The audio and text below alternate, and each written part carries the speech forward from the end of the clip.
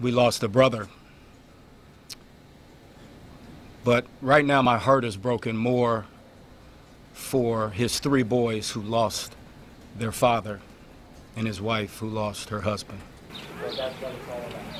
Now at 11, Loveland mourns the loss of a man whose job was to protect and serve.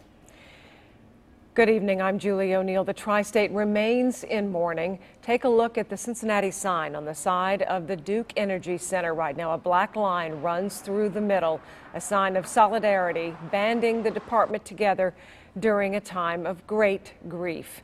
Officer Sonny Kim died after being shot by a suspect yesterday morning. He was responding to a report of a man with a gun on a Madisonville street. Police Chief Jeffrey Blackwell says the man who made that call was the shooter, setting himself up to die at the hands of an officer. Chief Blackwell says 21-year-old Trey Pierre Hummons ambushed Officer Kim. The 48-year-old died after being taken to UC Medical Center. And tonight we have the arrangements for Officer Kim.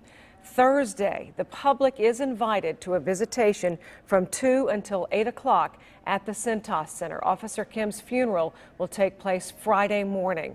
Following the service, he will be buried at Gate of Heaven Cemetery.